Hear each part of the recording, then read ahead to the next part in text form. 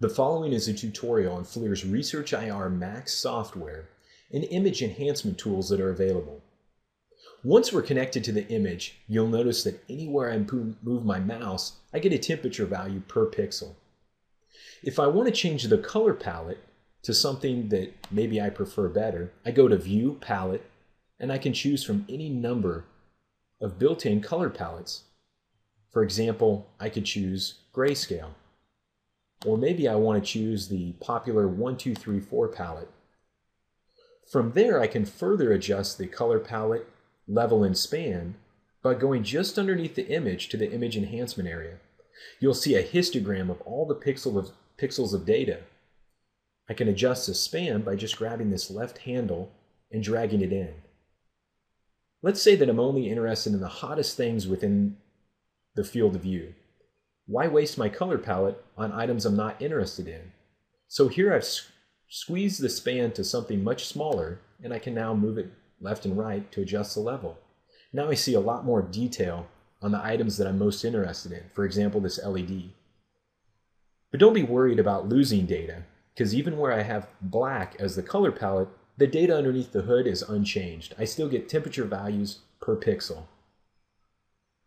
If I go back to an auto scale, or using the level and span from the image, I can also choose some image enhancement algorithms. Right now I have it on plateau equalization, but I can also choose adaptive plateau equalization or digital detail enhancement. DDE, as we call it, helps show even the smallest, most subtle temperature differences.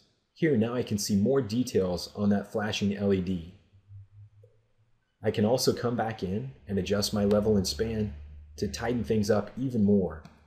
Now if this is too much contrast, I can go in and adjust the sharpness as well, making it more or less. This image looks pretty good. Other options I have for adjusting the level and span is I can actually type in a specific temperature range. Maybe I want to go from 20 Celsius to maybe 32 Celsius. I can also choose to have the color palette adjust based on an active region of interest. So let's put it on active ROI, and I'm going to create a box tool here. Now it only looks for the pixels within the box when adjusting that level and span. The smaller I make the box, the more tuned in it becomes. I'll put it back to the auto scale.